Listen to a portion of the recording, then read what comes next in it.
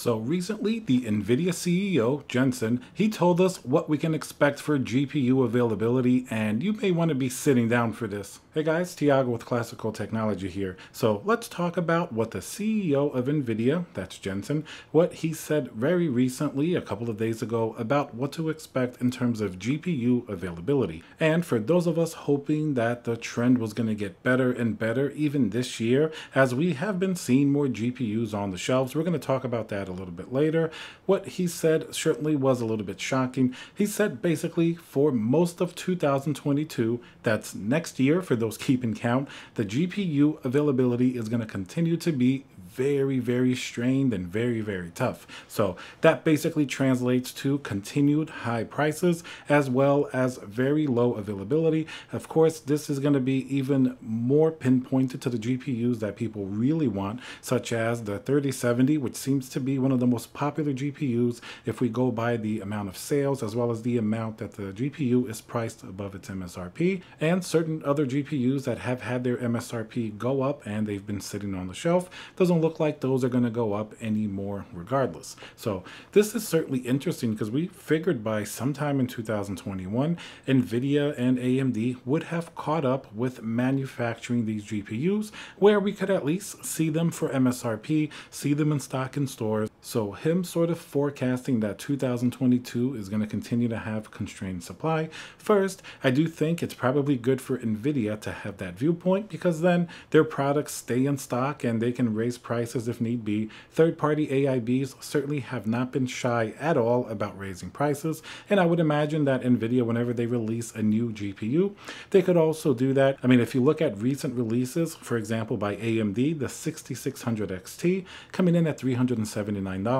That's a GPU that's obviously a huge factor, was influenced by the current market conditions. Generally, something like that should have been under $300. So if this GPU drought and the issues continue towards 2022, maybe even to 2023, that means that we may start to hit the next generation of GPU releases and even sort of the iterate updates that they do. Like for example, maybe something like a 3080 Super or one of those models that Nvidia typically does between new releases. Those may just flat out come out at a much higher MSRP than we've seen the previous generation GPUs come out before. We saw this happen with the 3080 Ti in a sense as well. It is priced like the 2080 Ti of last generation, but when we look at the $699 price of the 3080, it just is a really big jump from $699 to $1199 to the 3080 Ti for a very minor increase in performance. So Nvidia certainly is hyper aware of what the secondhand market or the actual real world market conditions are,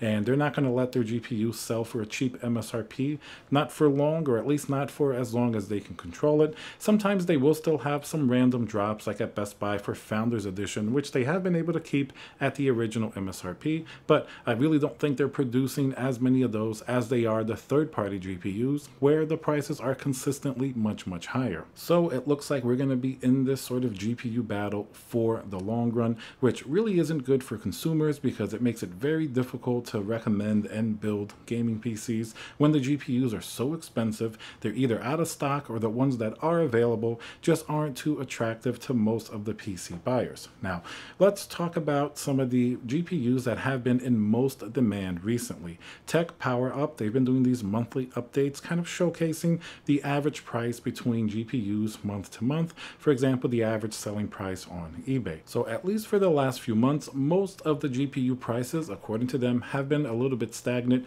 meaning that they haven't gone up too much, but they also haven't gone down too much at all either. Now, this is certainly very interesting because the price of Ethereum previously was also a little bit stagnant, but recently it's been going up a considerable amount, and this certainly jumps up the GPU market to like a hyper level where people maybe start to buy GPUs again as opposed to just holding on to them and being stagnant. So I think possibly in September, given the combination of what the Nvidia CEO said of constraints in manufacturing still to meet demand, as well as crypto prices with Ethereum especially still remaining high, we we could still see a pretty terrible end of year. I mean, the beginning of the year was the worst I've ever seen. You couldn't even find overpriced GPUs. They flat out disappeared for the first few months of 2021. It's only been maybe after May or something like that where you could at least have a chance at overpaying at the MSRP if you go to a Micro Center or maybe even Newegg, or if you want like a 6700 XT or even a 3080 Ti. Sometimes you could catch them in stock a little bit easier than earlier in the year. So the combination of these two factors are certainly going to make it very, very difficult, but not all GPU prices have stayed stagnant according to Tech Power Up, however.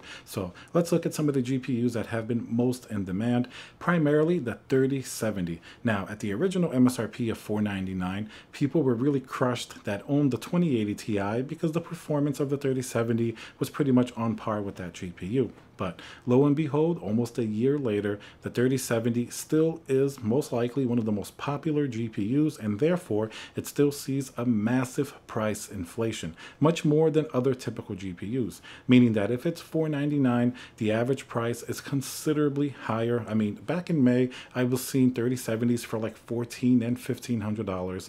And then they certainly did go down to 900 or 1,000, but it looks like they're creeping their way back up again. I guess it makes sense because first, it's not as expensive as like a 3080 or 3090, and it's a very efficient GPU, not only for gaming, but also for mining. So both camps really want to get their hands on this GPU. So for those reasons, it certainly seems to be one of the most popular GPUs. Now, the 3080 and 3090 haven't gone up or down in price nearly as much. The 3090 certainly is a very interesting GPU for a few reasons. First, it already comes at a very high price, so a lot of people are less likely to buy it, even though it is the best performing gaming GPU as well as the best performing mining GPU. For the most part, there are a couple of GPUs that may beat it here and there, such as the 6900 XT in terms of gaming performance, and that's another GPU that actually crept up in price a considerable amount compared to where it was before. I remember seeing back in July the 6900 XT price go down a considerable amount. I even said it's a GPU to watch because as it gets closer to that $1,000 MSRP, it's actually a fantastic GPU. Of course, in terms of the mining performance, it's not as interesting for crypto miners just because the hash rate is going to be almost half of a 3090 and the price isn't too far off unless it really does dip down much closer to $1,200 or $1,000, closer to the original MSRP. But where the 6900 XT does shine, and that's going to be in gaming. In many games, especially with AMD's more recent driver updates and all of the technologies that they're updating and implementing into this GPU, it certainly, for the price, can really run toe-to-toe with the 3080 Ti, even the 3090 in many cases. So that's certainly a GPU to keep your eye on, and I think people have because the price is creeping back up. Because I think if you're a gamer and you see a 6900 XT with a price close to what a 3080 is selling for, most likely that's going to be the right choice of GPU, just because the gaming performance, like I said, with AMD's recent updates, definitely a great GPU. The same can be said to a certain extent about the 68 and the 6800 XT. They're not as good a value, but if they do go down in price, they're definitely GPUs to watch. And now, as the months go by, we do get more LHR or the light hash rate GPUs thrown into the mix. So it's going to be interesting to see how these sell compared to the previous models. Of course, if the hash rate is only going to be half of what it should be, a lot of the crypto miners may outright avoid this GPU. But remember, there have been some recent news that they've been able to unleash more and more power from these LHR GPUs, up as high as around 70%. So who knows, with the coming months, there may be more updates and they may get closer to unlocking their full power. Then they're going to be really interesting to crypto miners, and gamers are once again going to have an even tougher time. Now, gamers certainly seem to be buying the 3080 Ti and the 3070 Ti, even though I don't think they represent the best value at their current MSRPs. Most of these will be third-party AIB, like for example the 3080 Ti, and a lot of them have some pretty inflated pricing, 1800 to 1900. That's something that we used to see the 3090 at for the most part. So if the 3080 Ti was available at its $1,200 MSRP in the current market condition, of course it would be a pretty good price for it, but at around the price of what a 3090 used to cost, and some 3090s still go for around that price, very close to the 3080 Ti, that probably explains why often you can find a 3080 Ti buy for sale, just because at the price to performance, it's really not very ideal. But once again, in the current market condition, nothing is really optimal or ideal. You can't compare original MSRPs. You have to sort of compare what's going on in the real world.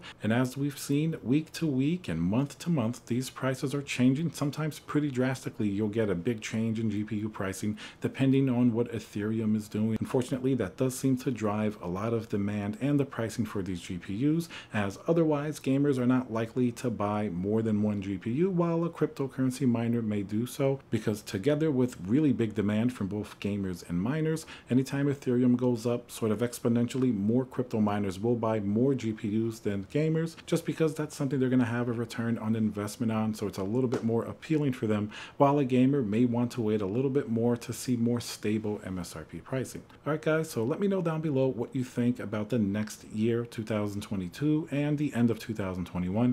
Do you really think it's going to be as bad as what the Nvidia CEO says? Remember to subscribe for more content like this, smash that like button, and I'll see you guys on the next video.